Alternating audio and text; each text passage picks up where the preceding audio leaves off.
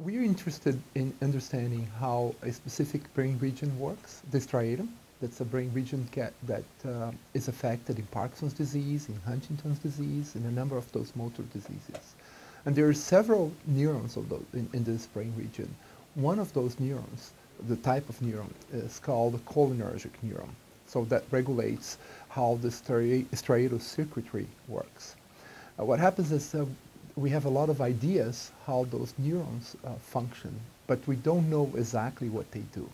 So what we did was to generate a mouse line where we could get rid of the function of those neurons, or not get rid of the neurons, but the neurotransmitter or the chemical messenger that these neurons release.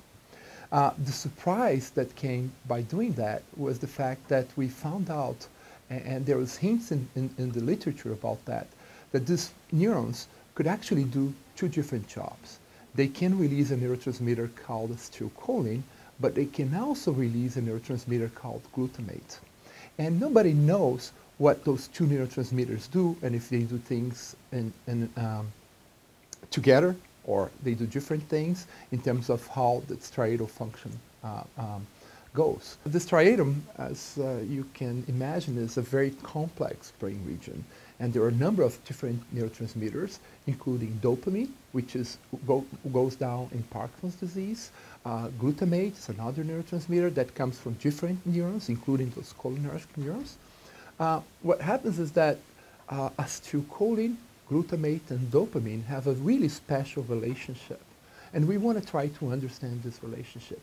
So in part of this work, we found that by eliminating acetylcholine, we actually boost a little bit the dopaminergic transmission.